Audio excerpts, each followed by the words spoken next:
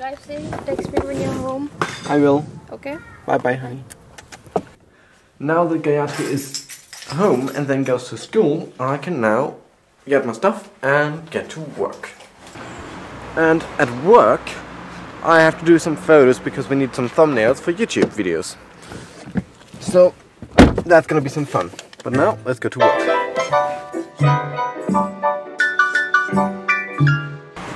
I've got 10 minutes left and I would be perfectly in time, even that I drove way too late from home, but I'm stuck in traffic.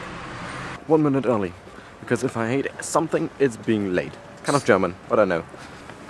Done with work, and I do hope my microphone is kind of working, because in the last few days it kind of always went very silent, which is kind of crappy because it's a good microphone and if the sound is good it always has a perfect sound, but if the switch is like just a minimal amount on the right side, it goes to very silent, which is kind of crappy.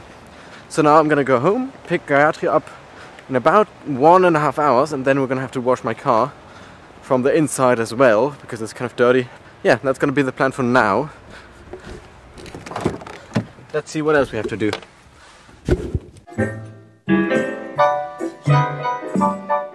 What did that one girl say to you today? You guys are relationship goals. That makes her happy, and me too. That's sweet. We have to wash my car now.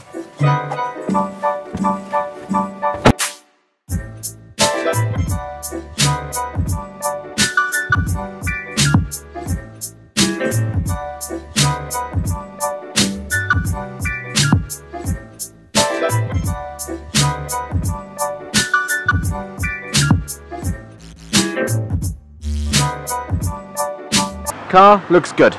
Now, let's go home. So, today was pretty... Now that the day is almost over, we did a lot of cool things. Like, not cool, but productive things. We cleaned the apartment as good as we could. We cleaned up all the drawers up there, so we have more space in there, so we can use that better. We cleaned up the kitchen and we threw away a huge bag of things we kind of got that wasted. Not that good. Now we're gonna wash some clothes and then we're gonna watch House. And yes, the bed is never made. Sorry. House is cool. Besides the fact that my stomach kind of hurts, I'm also very, very tired. And my hair looks very bad. So I'm gonna go to bed now, and I'm gonna edit the video tomorrow because I really don't feel like it right now. But I'm gonna wish you a good night and see you tomorrow, guys.